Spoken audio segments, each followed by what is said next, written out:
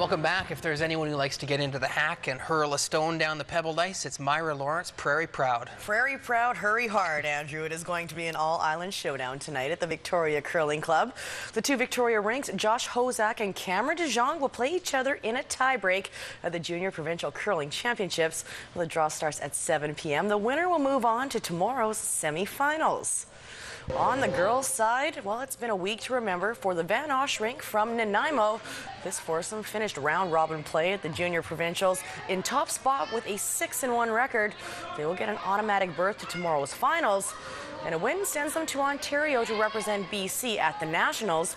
The only loss came on day 2, and since then, Team Van Osh has been running the tables on the competition. They shook hands with the Brittany McCauley rink after a steal of 1 in the 8th end this morning. It was a 7-1 final for Van Osh. The Nanaimo girls are certainly feeling confident heading into tomorrow's final. How was the competition out there this week? It was good, pretty even throughout all the teams, an even playing field. We just figured it out and got going on a roll. Once you get going, it's hard to stop. So close to going to the Nationals. How do you keep things in check from here on in? It's a good question. I'm not sure. I'm going to talk to our coach, and because he was at Nationals many years ago at juniors, so we'll talk to him and see. And then there's another lady here who will talk to us and help us with the mental stuff for tomorrow. Now, curling is very much a family affair in the Van Osh household. Kessa's two sisters help make up this fearsome foursome. So do sibling spats get heated on the pebbled ice. Any rivalries we have off the ice, we don't carry on the ice. On the ice, we're a team, we're not a family. So it works better if you do it that way. This is my last year at juniors, and we want to make a run at national title because it's last time with my three sisters till they all age into ladies. So this is the last hurrah for the Van Osh girls. Yep, till 5 years or so, till my baby sister grows up a bit.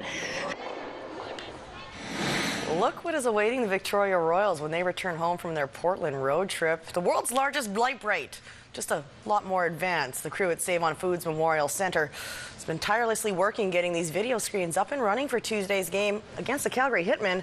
There are 8 LED screens in total, 4 massive ones that are made up of 28 separated panels. Together they are 18 feet wide by 10 feet high. There are also 4 corner screens, so there will be 360 degrees of live HD action and replays. The video screens will be raised above the score clock. It is fancy and it is pricey. The City of Victoria worked with us on this to get it into the facility. It's a over $500,000 project in less than $1 million. So it's a lot of work, a lot of effort, and a lot of guys put a lot of time and effort to get it done over the Christmas holidays. It's a high-end, current technology video board that is 6 mil. Which will be a great definition as far as fans in the stands. It'll be just like watching TV. We've got a refresh rate of over 10,000 megahertz or whatever. Exactly. That's about what my head was shaking at that point. It's a high-end piece of equipment. Well, on game night, a broadcast crew of 14 will be on hand to handle the video production. 5 camera operators, a director, replay, and graphics people. All this will help enhance the hockey experience for the spectators.